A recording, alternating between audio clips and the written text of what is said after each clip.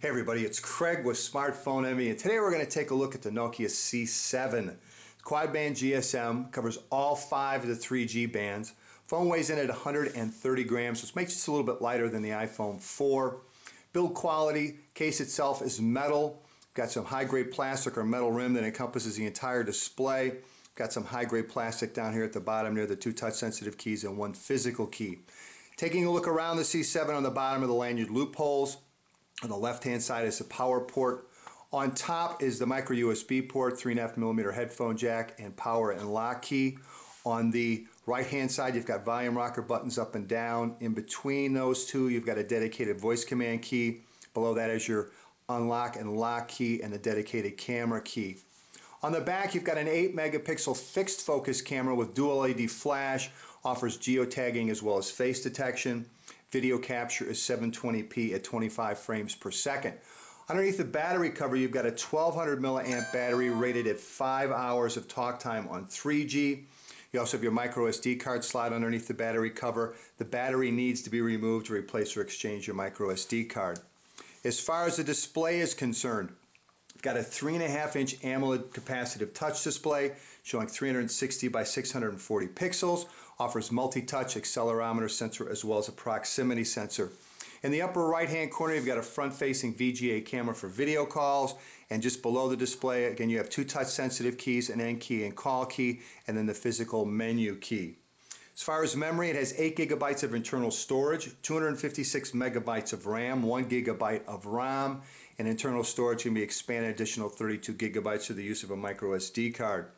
C7 comes with Wi-Fi 802.11 BGNN, Bluetooth version 3 with support for A2DP, GPS with support for AGPS. It comes with OV Maps. It does not work as a Wi-Fi hotspot out of the box, but you can download applications from the OV store to enable it to be a Wi-Fi hotspot. Runs on Symbian version 3, and the processor is an ARM 680 MHz processor with 3D graphics HW accelerator. Let's take a closer look at the user interface on the C7, and again it runs Symbian 3. You've got 3 different panels that you can customize either with widgets, shortcuts, or bookmarks. You can also have a separate background for each one of the panels. A couple different ways to move between them. You can swipe through them as I've just been doing, or you can tap down here at the bottom where you see the 3 dots, and we'll also move you between the 3 panels.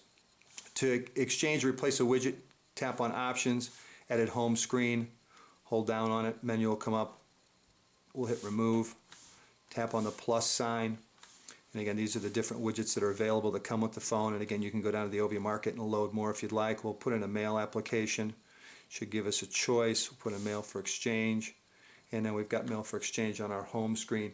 And again, you can have up to 6 different widgets per panel, as you can see, or you can put one however you want to handle it. So there's a look at adding and subtracting widgets and a look at the 3 different panels. Take a look at the main menu, and you've got your calendar, contacts, music, what you would expect under applications.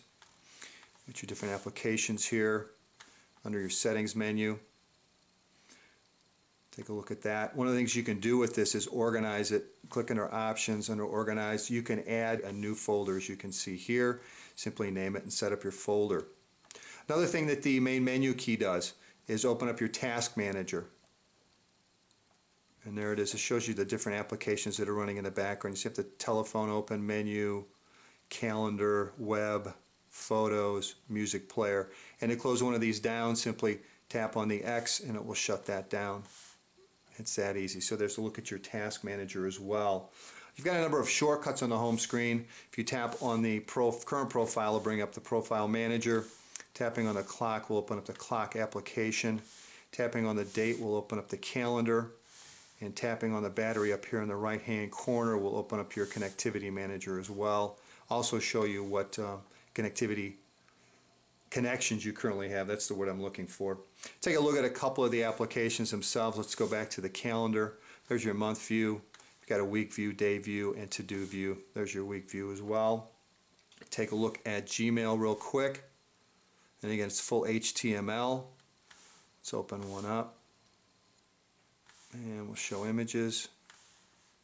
And there's your Gmail. Take a look at messaging. It lays it out in a conversation format, as you can see there. And we'll go back to that and take a look at text input in a second. So open up contacts. And here's your contacts. You can set them up that way. You can also put them in groups. It also downloads your Facebook information as well and photos to contacts. All right, to place a call, tapping on the call key, first off will open up your call log, your dialed numbers, received calls, missed calls. Go under options, open contacts. If you want to call someone, simply tap on the letters as they disappear. There we go, there's me. And 2 different numbers, and it'll give me a choice to pick one of the 2 and simply tap on one of those to place a call. It also again handles video calling, which I showed earlier. Take a look at text input real quick. We'll go into messaging. You've got a couple different choices. You got predictive text with the keypad. Works quite well. Call me on, hit the star to change that, and then we'll take a look at the keypad in landscape. Call me on Wednesday. I got it. 4. There you go. And then to send it, you've got the little green arrow in the lower left-hand corner. Hit send. You can also put in a smiley face as well. So there's a look at text input methods. So there's a look at the UI on the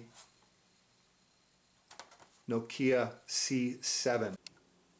Let's try opening up a number of applications on the C7 and see if we can bog it down or just see how well it handles it. Let's go to the music player first. I've got everything else closed down, but the music player, I did open this, as you can see by the little dot. And what am I looking for? There we go. Let's try Break My Fall. So we'll run that in the background, and let's open up Gmail. I'll open it up pretty quick. Let's open up the gallery.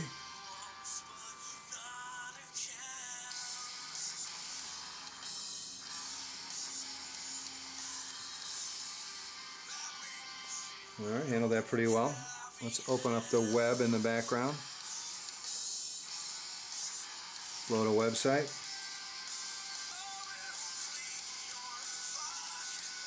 Oh, sorry about that, inappropriate language. So I got the flash running.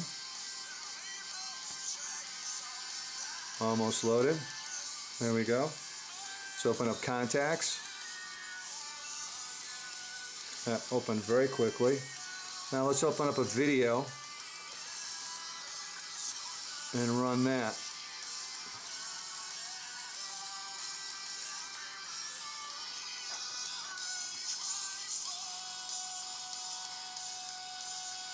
Zoom in a little bit.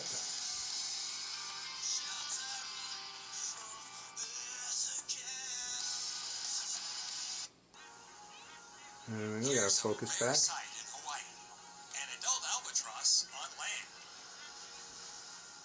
The Laysan albatross, with a wingspan over 6 feet, was... Alright, let's go to the task manager and see we had 6 applications open. The menu, contacts, web, photos, mail, music, and also a video currently running. So it'll handle all those pretty well. So look at trying to overload the processor and slowing down the C7.